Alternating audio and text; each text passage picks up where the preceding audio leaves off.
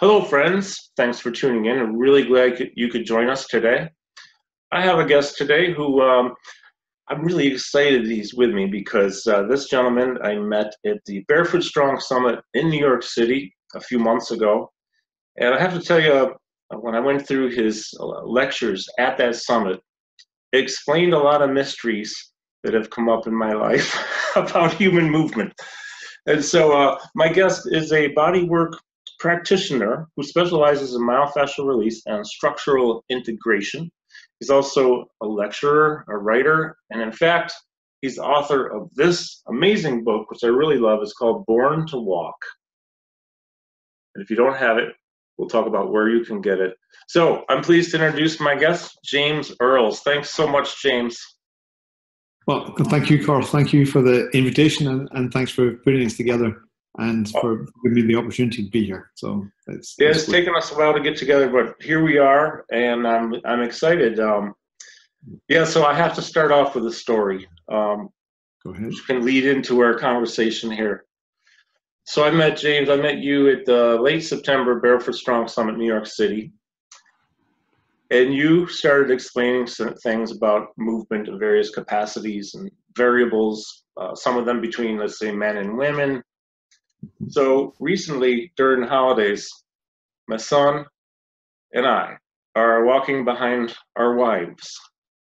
And my son, you have to realize, this guy, so I'll brag for a minute, he's an MD, he's a PhD, he's an elite athlete. When he does a Spartan race, he usually finishes like in the top 15, 20 people out of, let's say, 2,000. I mean, the guy's a beast, right? The guy can run fast. Yet here we are walking behind our wives.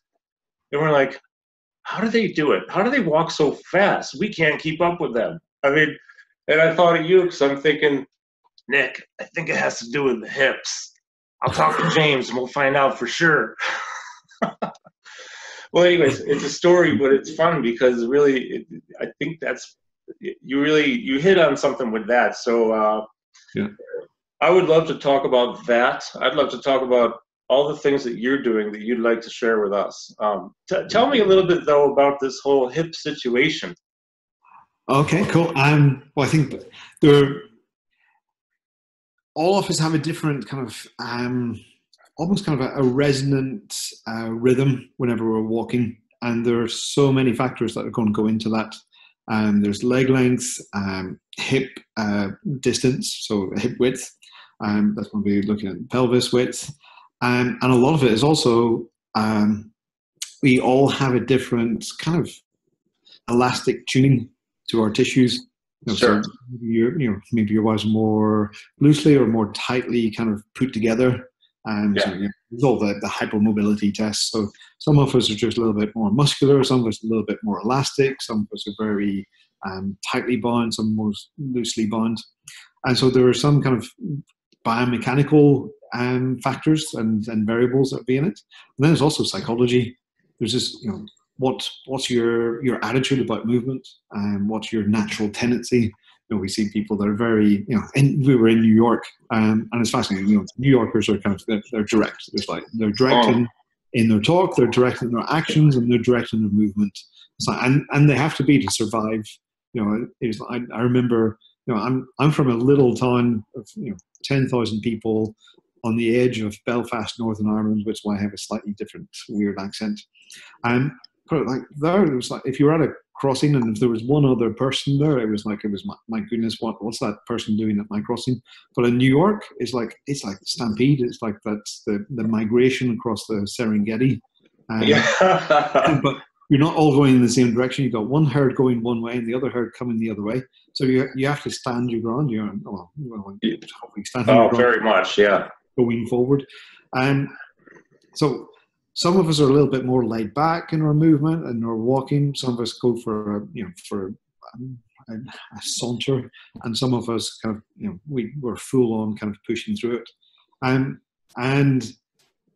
some of that is the psychology. And that's going to go back to whether we're using more of a muscular kind of pushing strategy or whether we're using more of a kind of a relaxed kind of elastic strategy. And it's all. There are so many variables that will go into speed. that it's kind of I would need to see what's happening with your wives and what's happening with the two of you, to be able to kind of go, oh, okay, well, I think it's more of this variable or that variable. But whenever we're together in September, one of the dynamics we're talking about, it's kind of epidemic within a lot of the literature that women tend to have wider hips, and the literature would kind of lead us to believe that that actually gives less efficiency because they got wider hips. Then you've got a kind of a wider lever. Whenever you're standing on one leg, they have to support their body weight on a longer lever, so that actually gives them more work to do. But actually, combination of a couple different papers that would come out. One from Dan Lieberman said, well, actually, the thinking was wrong, the calculations are wrong. Actually, doesn't make them any less efficient at all. And in another paper was actually saying, well, actually, some of the extra width of the hip may actually lead to more efficiency or a different type of efficiency, where allows women or people with wider hips, let's just say, because there's an overlap, there's no absolute, there's no male pelvis. Sure, yeah. This is about width of pelvis. So actually having a wider pelvis allows people with wider pelvises to walk together and be happier at a kind of communal speed. So those of us with a more narrow pelvis, we have a narrow happy speed. So if we have to walk more quickly or more slowly than our happy speeds, it costs us more energy. Okay, sure. And if you have a narrow pelvis, you have a very narrow kind of efficient speed. Whereas with a wider pelvis, you've got a more of a kind of in that graph, you have a kind of a wider range at which you can still be kind of strolling along and being quite happy and still maintain a chat, and that could be more quickly or more slowly than our narrow pelvis kind of bias. That's interesting. This is kind of random. There's some musician friends of mine who, so in my former life, I was a musician for a living. But there was a very famous musician, Joe Zawinul is his name, from Austria, actually. He was a jazz musician, very successful. He passed away a few years ago. But I remember him talking about gait, and not in terms of biomechanics, but in terms of confidence, a lot of different things, whether they're angry, happy. And I hadn't planned on mentioning this or asking this question, but do our emotions have anything to do with our gait? Absolutely. And I suppose you just take me back to an early book that got me interested in complementary therapies. I was originally, as a teenager, I was interested in astrology and tarot and kind of strange things. And one book, I think it was the Psychic Explorer, and it was talking about the signs of the zodiac, and they suggested an experiment, going for a walk with the attitude of the sun, so full of energy and brightness, and then going for a walk with the energy of I can't remember all the different energies of the planets, but going for a walk at like Mars. If you want to survive in New York, you take on the kind of the warrior-like kind of strength of Mars, and and then there's the more loose kind of rhythmic, maybe seductive movement of Venus. Okay. And we're saying, well, we can actually change our emotions by taking on these movement patterns. And of course, this works both ways. That our movement will reflect our moods. You can tell. Maybe if you see your wife walking down the street at a distance, whether you're in trouble or not. Sometimes that actually explains something. Yeah. Thinking back to your mother, or I was just doing that too. I was just doing it. Yeah, I remember. Yeah, and it's kind of it's a it is literally a two-way street. That our emotions affect our movement, but we can also affect our emotions by moving in a different way, by moving in a different characteristic. And that's some of the attitude that we have to take on. And it's interesting. We use attitude in both those senses: attitude mentally and attitude physical. Interesting. I hadn't, it's interesting. I sort of knew this, but you just helped to explain it for me in a much more complete summary. Like in the workshops that I teach, the Parkinson's things, we know, like, for example, in Parkinson's disease, a lot of times they'll have a more stooped over posture. A lot of people do anyways. In fact, I do if I'm not careful. It's easier for me to be kind of forward, Yeah. I'm sitting a lot. I'm on planes a lot. I'm whatever. But in Parkinson's, it tends to be a little more exaggerated, but also the number one non-motor symptom is depression. Mm-hmm. So depressed people don't usually walk with a really super upright posture and a confident gait. Yeah. But one of the things we've found to be helpful is when we cue them into gradually, we have kind of a whole process I like to go through to create more of a gradual awareness of what they can be moving like versus what they usually move like, and putting in some arm swing initiated from the shoulder joint, a little bit of reciprocal arm swing plus some trunk rotation automatically brings you a little bit more upright. And then when they walk more upright, and I call it like walking like a badass or walking with an attitude, because you can't, you're not going to walk around all upright if you're depressed, but if you can start to get into a more upright position, velocity increases, usually stability improves a little. And you know what? They just start to feel a little bit better. Like, oh, it feels good. So that totally makes sense about how each one affects each. Right? Emotions affect movement. Movement can affect emotions. Yep. I'm bringing back memories again. Whenever I was studying as a kid for exams, I used to study late at night, and occasionally I couldn't. To let myself go to sleep after studying, I had to go for a walk, and I had a recording of Isao Tomida's. He was kind of the Jean-Michel Jarre kind of equivalent in Japanese. But he had the whole Planet Suite all on synthesizer. So I used to go for a walk around just the countryside at 2 o'clock in the morning, listening to the Holt's Planet Suite. And I would sometimes go through those different kind of moods. So each planet had a different mood. And I'm kind of thinking of the Mars sequence, and it's very martial, it's very upright, it's very confident, it's very strident music. And again, we got that overlap of language and physicality, motion, to be strident, to stride out, to be strong. Yeah, absolutely. I'm going a little off track here, but I'm going back to New York City because it's very interesting to see the difference in different cultures and movement, cities and movement. Of course, you've seen that probably more than anyone. You do a lot of traveling. Quite a bit. I do a lot of traveling, but you go a lot of places. Yeah, thankfully I'm slowing down.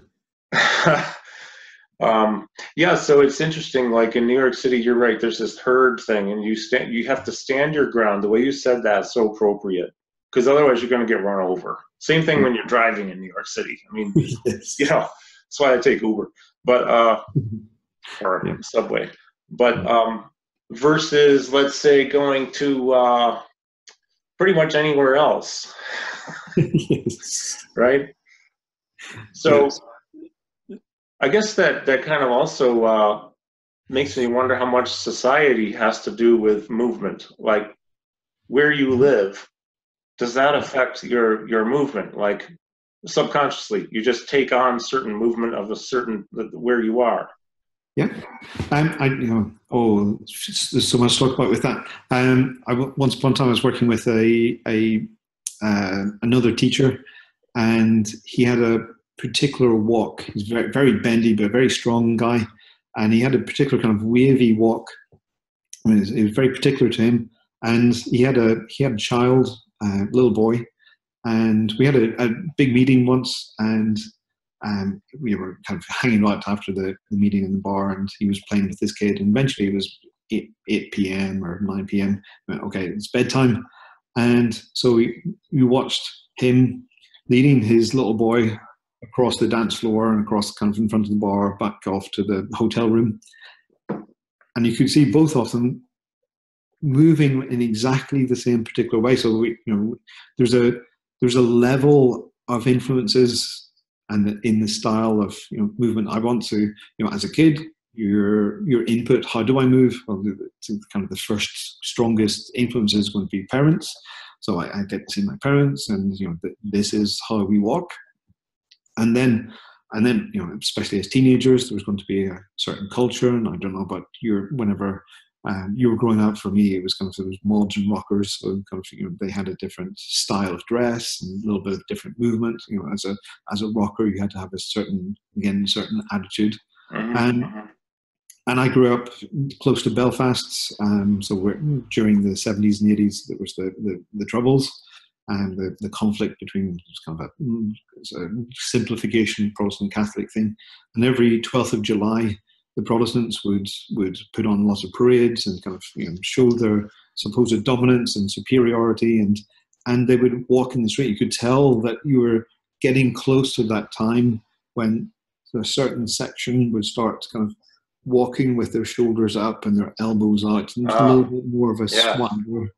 And that was my first kind of impression. Then traveling a little bit more around through England, I thought actually there's a New York walk, there's a London walk, I think there was a Boston walk as well. It's a little more uptight, straighter, a little bit more contained, a little less space than the New Yorkers. New Yorkers, you have to fight for your space. And maybe around Liverpool, there's a very strong sea influence. So there's a little bit more of a roll to their walk, and so with the whole kind of the Beatles and the music is really important. So I do think different cultures, different cities, different energies, musical influences, cultural influences. Have you come across Gil Hedley? No, I haven't. Gil Hedley he's a wonderful, really interesting guy. He does a lot of fascial dissection. I've heard the name, but I'm not familiar with the work. No. Really, really worth checking out. I can't remember off the top of my head I think gilhedley.com, Hedley. I was having an exchange with him about kind of movement of the pelvis, and one of his comments was, "Wow, it's like, I was brought up a Catholic. My pelvis just doesn't move. I wasn't allowed because it's the seat of all sin, or not maybe all sin, but a lot of sin. So just we're in denial of the pelvis. So he didn't move his pelvis.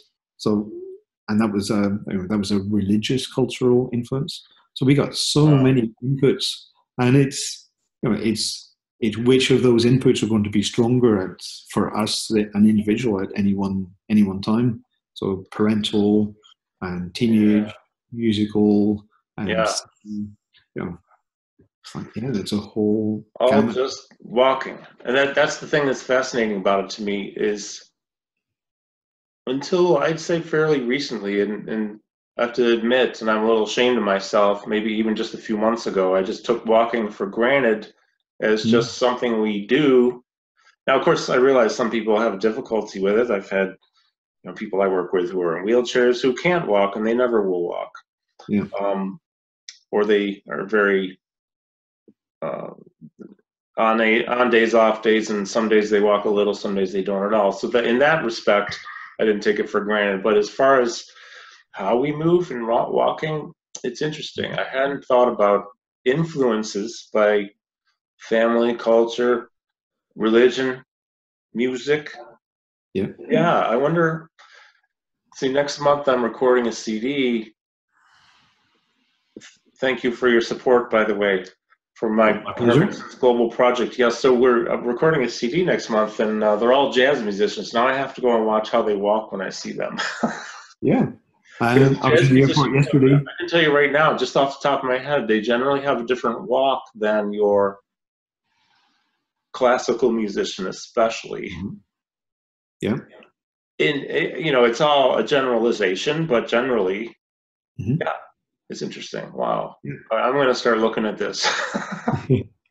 And then an interesting question would also be nature or nurture. Does one get into jazz because that's a natural rhythm, or do we develop the natural rhythm in response to being around the music? That's a really good question. And again, it's probably there's no black or white. There's no No? nurture. It's the whole combination that I think we resonate with different movement patterns, different sound patterns, different waves. Yeah, yeah, it's interesting. I think this has got me thinking. Well, reading your book too. Well, I don't read your book. I study your book because this is a great book. You know, one of the things I love about it, the illustrations in here are really, really nice.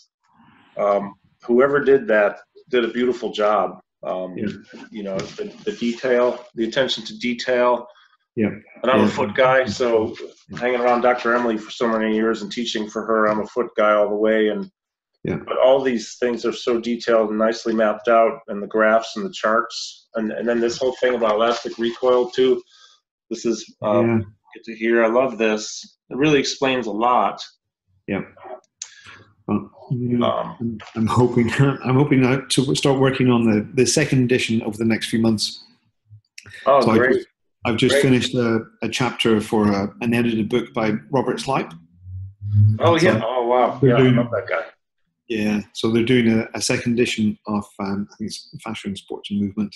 So I was invited to do a chapter on walking. Oh, And beautiful. Please keep me posted when it comes out because I'm a big James Earls fan and I'm a big Robert Schleip fan too. yeah, and he's Yeah. such a lovely guy. And his work is definitely worth keeping up with.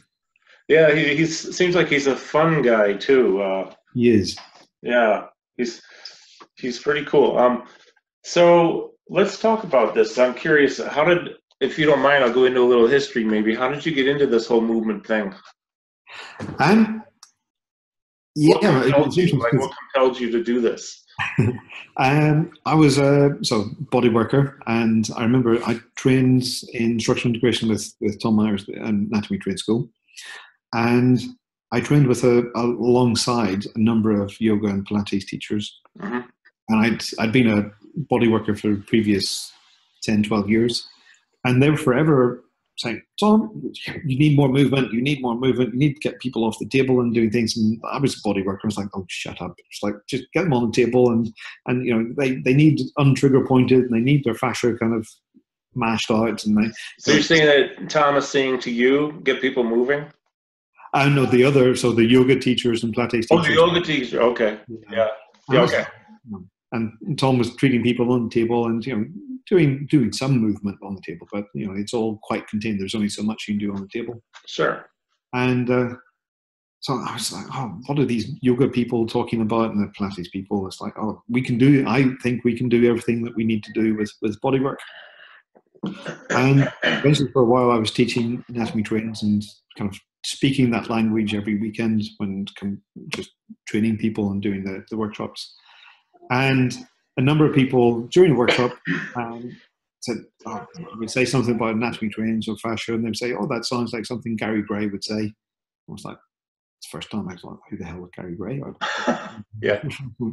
And the third or fourth time I heard, oh, that sounds like something Gary Gray would say, kind of, oh, it resonated. And I went, I recognize that name. And that's the third or fourth time. So I need to check. So I Googled who the hell is Gary Gray and got all of this wonderful stuff. And I thought, oh, I need to check him out. And I went along to I think they're still doing the workshop, Chain Reaction Transformation Workshop. It was in San Diego, Hmm.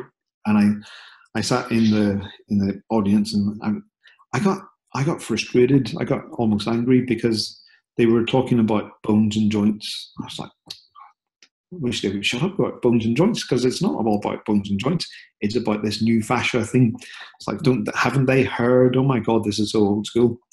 And it wasn't. Eventually, after the third or fourth beer that night, I went, actually, the stuff that they're talking about and they were particularly looking at the foot and mechanics and walking. Everything they're talking about correlates to all of the fascial stuff that I had been kind of talking about, teaching for the last 4 or 5 years. But nobody that I come across had actually put those two stories together. So there was kind of the fascial world, and there was the kind of physical therapy, physiotherapy, bones and joint world. So well, actually, those two maps overlie. I know you've got a thing for maps, but it's like there's, Toma kind of mapped out the myofascial meridians, and what Gary Gray had done is kind of mapped out the bone and joint reactions. So, well, obviously those two systems have to work together. And so this was back in 2011, 2012. It's like, So I started kind of cogitating, thinking, well, nobody else that I knew of has kind of done that. So it was kind of 3 years of experimenting and making a fool of myself in the middle of streets, kind of trying to work out what exactly was happening and kind of going through it. But it was very strongly based on the Gary Gray kind of model of what he calls chain reaction. Interesting. I've heard of Gary Gray, and I again, this is another person who I need to check out. My friend Adam Wolf, and he's PT in Chicago. He's the one who turned me on to Gary Gray. Yeah. I'll be seeing Adam soon too. Cool. Give him my regards. Pardon? Give him my regards. Did you know Adam? Yeah. Oh, he's funny. He just bought a drum set too, so he wants some drum lessons. Okay. So I go to Chicago. He's invited me to stay at his house and we'll jam. But I said, you got to teach me some stuff too. But he told me about Gary Gray, and some of the stuff was. So this is another person I need to check out. There's so many people out there who are doing great things. It's pretty amazing. So that's interesting. So then, what I love. Actually, I had a chance to interview Thomas Myers a couple months ago, and that was a lot of fun. He's a fun guy. He's very funny, very dry sense of humor. We had a good time. So you're the forward in this book, everybody, in James Earls' book, Born to Walk, which I highly recommend purchasing. It's a great resource. So forward is by Thomas Myers. Really nice forward. Yeah. Where can people get this book? The obvious easiest is Amazon. Sure. So if you have a good local bookstore, I would recommend using the good local bookstore to try and keep them in business, because Bezos has enough money. Maybe he has a little bit less. Right? So let's talk a little bit about some of the things you're doing. You're traveling, you lecture, you teach, right? You have courses you teach, right? Yeah. So there's I have a 3-day workshop called Born to Walk, and it was kind of way back 3 or 4 years ago when he started it. It was a summary of the book, and I don't know, you probably found it with writing any kind of syllabus. As soon as you've written it, so you've kind of explored it for a while, it's like you add in new stuff. Yeah. So, it never ends. So the workshop is kind of a summary of the book and an expansion, kind of updates and new information and new exercises. So that's happening through England. We've got a couple workshops coming up also in US, hopefully towards the end of this year, hopefully in Chicago as well. So I teach those 3-day workshops all over the place. They're listed on borntowalk.com. Okay. I'll put a link on the screen here. This also, the audio goes on to iTunes, but borntowalk.com for those who are listening and not viewing, but we'll have a link on the screen too. So I'm sorry I interrupted, but so we can find your schedule on there. Yep. And then I also teach a kind of a standing functional myofascial bodywork approach called active fascial release. That's also a 3-day workshop. And in both of those, one of the overall intentions is to get a better understanding of functional anatomy, what I would call functional anatomy. Functional anatomy is another one of these words that's got overused and is defined by the person in front of the room. So to me, it's an understanding of the interactions through the body. It's like what should happen at your hip, if you take your hand over your head? What should happen at your foot if you turn to the right or turn to the left or reach forward? So it's being able to understand all of those interactions. So maybe some people refer to kind of the tensegrity of the body. So we really explore into all of those interactions, which is something we got really strongly drilled in with the Gary Gray work. Okay, okay. So your audience for the workshops, can you tell us who is targeted to, like who can attend? This would be physiotherapists, I'm sure, trainers, personal trainers? Personal trainers probably more so with the Born to Walk, because there's less hands-on work. Less so hands-on. If anyone who has a background in hands-on work and has a license to touch, because I know that varies between different states or different countries. Yeah. So that one would be, so active fascial release would be very much for them. And Born to Walk is kind of a little bit of everything. So it's some of the theory about myofascial skeletal dynamics. What is it that makes us efficient? Breaking some of the myths about movement. I don't know about how you were trained, but the whole concentric, eccentric contraction kind of model, working actively across joints. Some of that obviously is true, but it's not how we normally go for a walk or how we do repeated rhythmical movements.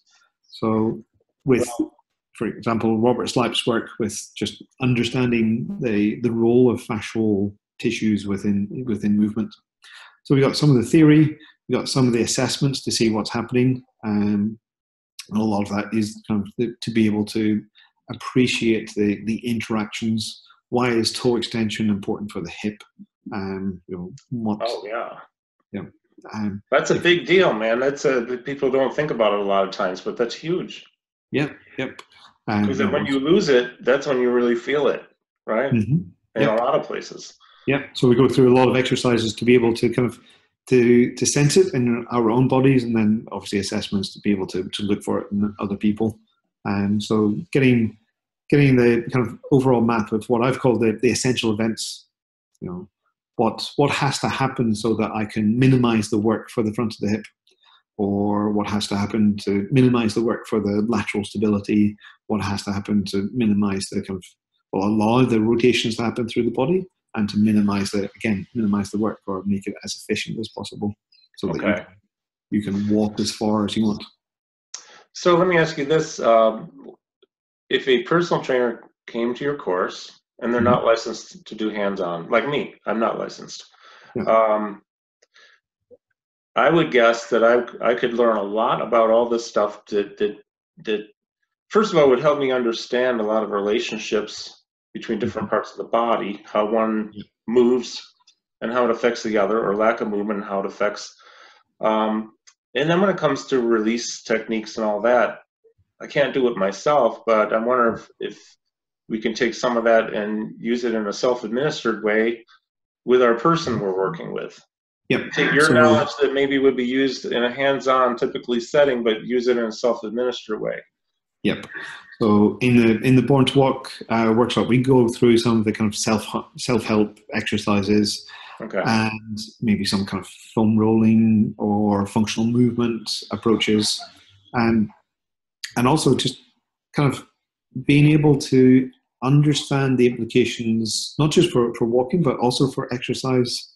So if you're giving a client lunge patterns as an exercise, a lot of the principles still kind of overlap to the essential events for walking. So being able to say, I might need to work on my client's ankle dorsiflexion so that I can properly load their hip, so that whenever they come up with their arms or whenever they're lifting a barbell or whatever, they don't feel the hinging in their back as much.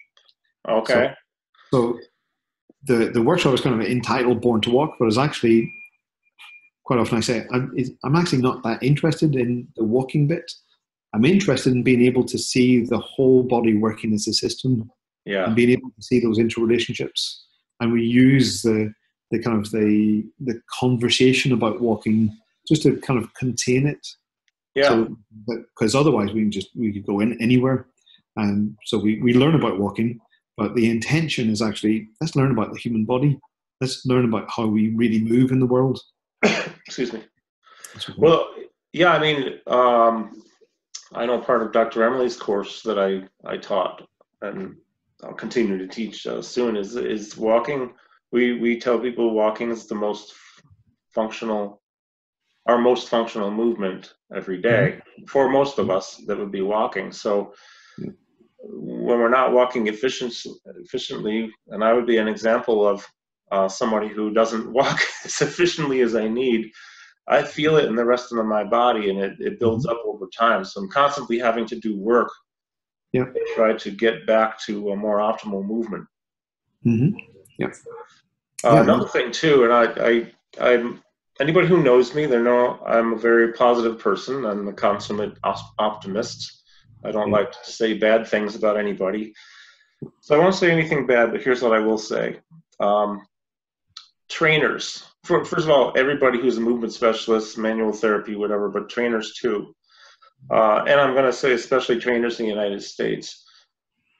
Take time and buy this book and read it and learn it, and then go to one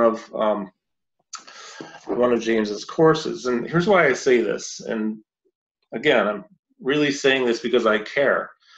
The standards to become a personal trainer in the United States are unfortunately very low. Even in some of the allegedly more respected personal training certifications and education programs out there, what you really learn about movement is very, very little. And I compare this to the first time I went to Europe a few years ago to teach. I was teaching for Dr. Emily.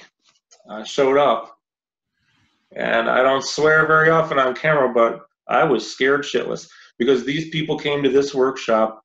There were people from Norway, Denmark, Scotland, Ireland, England, and a couple from Germany and Slovenia. And man, these people know a lot. And they were personal trainers. They weren't physios or anything. The standards to become a trainer in England, for example, are much higher, and it costs a lot more money, and there's more time it takes to get in front of a person. But man, they know their stuff, and that's inspiring to me. So for trainers here in the United States, you want to take your game to the next level and really make some differences, you got to check out James Earls. You got to check out his book and go to the courses. Find people like this, because this is the stuff. This gets into the meat and potatoes of, this is the good stuff. You know, this is the stuff we have to know. And to not know it is to do, in my opinion, a disservice. So that's my rant, but it's also really trying to support and show you appreciation for the work that you do that's so important that everybody should know about it in the movement business. Well, thank you for the advert and for the... And I can say that about trainers because I'm one of them. You can't say it, so I'll say it for you. Okay, and I know one of the kind of values that Gary Gray had whenever I was going through his training was, it's like, if people have a certain kind of understanding, it's not their fault. It's true, yeah.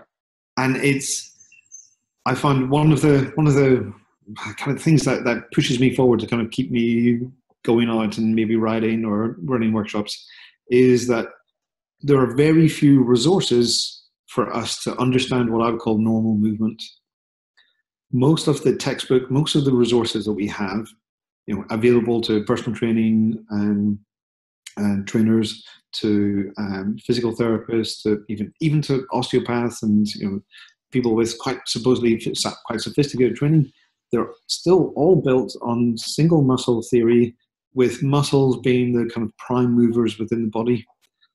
And we haven't fully developed the resources for a more blended, interactive, tensegrity-based, you know, functional anatomy kind of approach.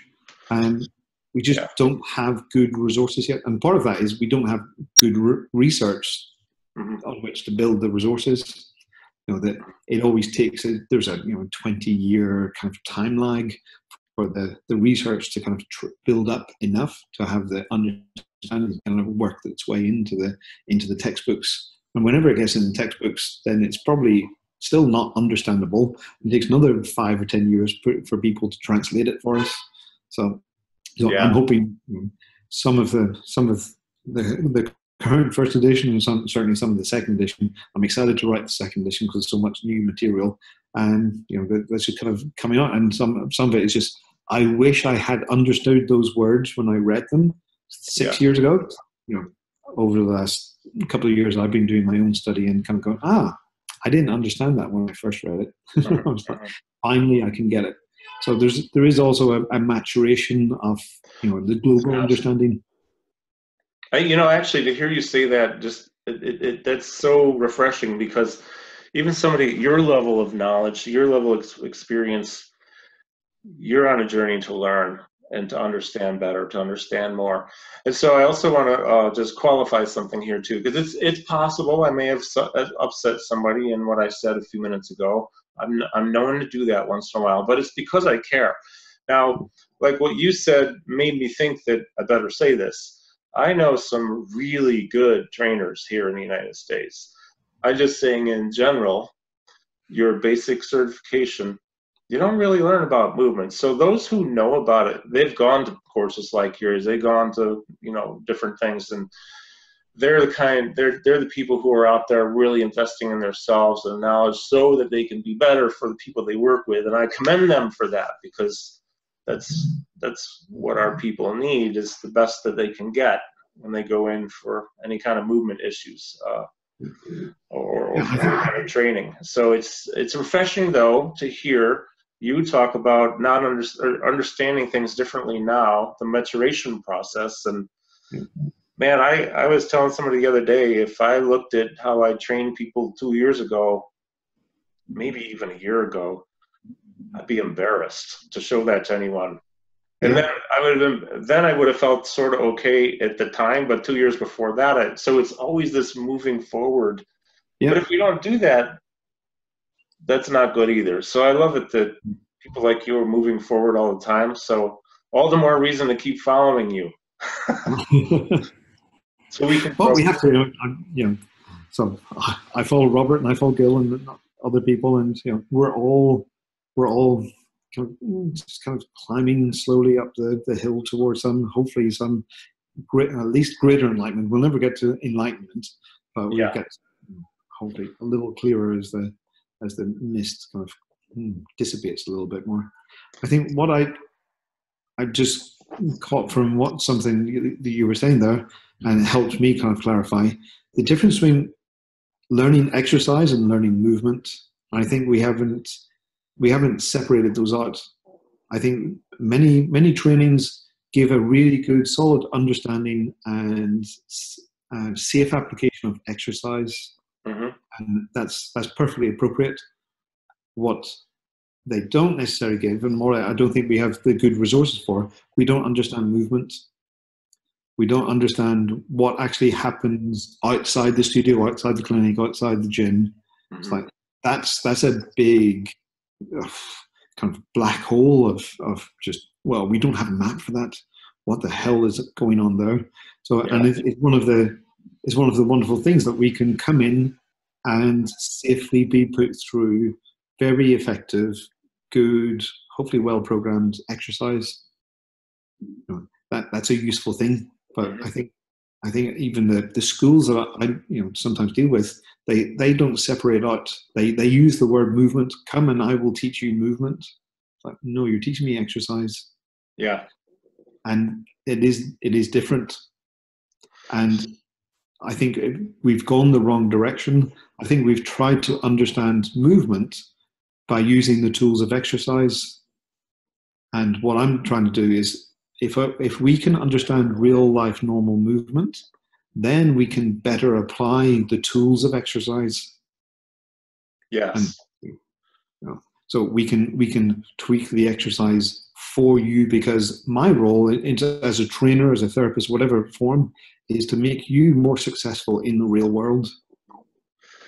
But if I only understand exercise and don't understand what you need to do outside, then I'm limited. I'm crossing my fingers and hoping Yeah. If I apply the shotgun of taking you through your program, I'm hoping that's going to help. I'm so glad you said that. I think that's so important. And I'll say just in the Parkinson's arena, the one thing we want is when they leave, they can take what we do and use it in everyday life to improve their quality of life. And, but I wouldn't have thought of that a few years ago, because I was a trainer and I was in a gym and we had our mode of operation. And, you might have 3-4 hours in the gym per week. Then there's 160 something remaining hours where you can screw things up or moving efficiently. So that's a really good connection there. I really like that. It's something to think about, I think, for all of us who are in the profession of helping people move better, is to remember, try to help them outside the gym. What you do in can help them out, right? Yeah. That's our profession. That's our modus operandi. That's why we supposed to. Yeah. So let's go back. Just before we sign off, just kind of recap some things. No, I didn't tell you I was going to ask this question. I actually meant to give you this ahead of time so you could think about it. So maybe I'll ask you now, and if you don't have an answer, I'll keep talking. But if you were to have, let's say, you've got this, a takeaway message for people. If there's one thing you would want them to think about or remember, something to be mindful of, is there a particular message you have for all practitioners out there, therapists, manual therapists, physical therapists, fitness trainers? Yeah, that's a loaded question. There might be more than one, so whatever you say is absolutely fine. I think just kind of to take it a step further from some of what we've just been talking about, that's that mismatch between the resources that we have and the role that we have. If our role is to improve real life movement, but our tools are those of exercise, and our understanding of exercise is based on usually what Tom Irish would call single muscle theory. I will build my bicep, I'll build my tricep, I'll do my lats pull down, and is to kind of reflect on how do you move in the real world. It's like just a workshop example I take was change the light bulb. It's like, imagine you've got a light bulb emergency. You're standing directly under the fitting, and you need to change that light bulb. And if you just kind of throw your arm up to quickly change the light bulb, just kind of tune in to your feet and your hips, your knees, what's happening in your spine. And it depends how far you've gone in kind of shoulder mechanics. Did you maintain absolute perfect scapulohumeral rhythm as you made that movement? And what the hell is perfect scapulohumeral rhythm, and why is it so bloody important, really? And just to, are we a collection of bits, or are we a complete working whole? Yeah. And what kind of the kind of chaos theory, the butterfly flapping its wings in San Francisco and Shanghai or wherever getting the tidal wave, and yes. What are all of those other interconnections, all of the other variables, what all goes into just making up that movement? Yeah. And so it can be the physical interactions, but we also touched on earlier the emotional interactions, how you respond to a light bulb emergency, if such a thing existed today. This afternoon might be completely different from tomorrow morning. Yeah. I love that. It's great. There's so much we talked about here too, because that I'm still kind of all over the place with thinking about music and movement, emotions and movement and emotions. I think that's a circle that feeds each other. Yeah. But society and movement, herd mentality in New York City and movement, versus the flowing movement in other areas. It's really interesting stuff. So let's do this before we sign off. Again, it's borntowalk.com. So they can learn about everything you do there, and they can get your schedule right? You have workshops Yep. coming up in many places. Yep. Yeah, and that's kind of constantly changing, so they're always being updated. I'm sometimes active on Facebook as well, so you can find the Born to Walk page on Facebook, and also it's not. I don't use Facebook for personal reasons really, so I'm also on there. So both kind of James Earls, Born to Walk, and also Active Flash Release. So that's great. For the faster moving kind of changes, Facebook is obviously the place to check out. But for workshops, then borntowalk.com. Great. Well, this has been interesting, thought-provoking, inspiring. I'm going to be thinking all day now. I'm going to have to go back through the book for some things that I've looked at before and see if I understand them better, because that's what happens. I love it. We'll talk about, you triggered a couple things today that now I go back in here. If I think if I read them again, I'll understand differently, probably in a better, well, I'll understand better. Yeah, I love it, man. So, James, thank you very, very much.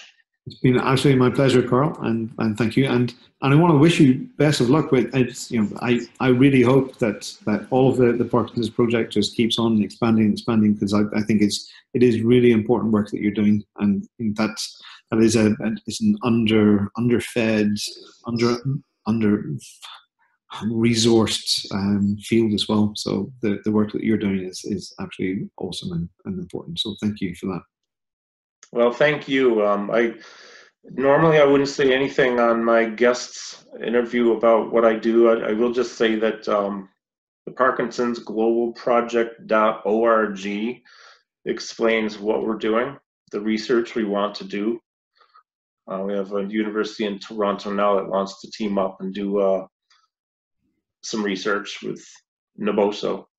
So we're going to try to fund that shortly. But you know what it really is when I travel around, and I know you see this too, you see populations, I think, that are considerably less fortunate than where I come from anyways, in their lack of education and resources. And they need things, they need help.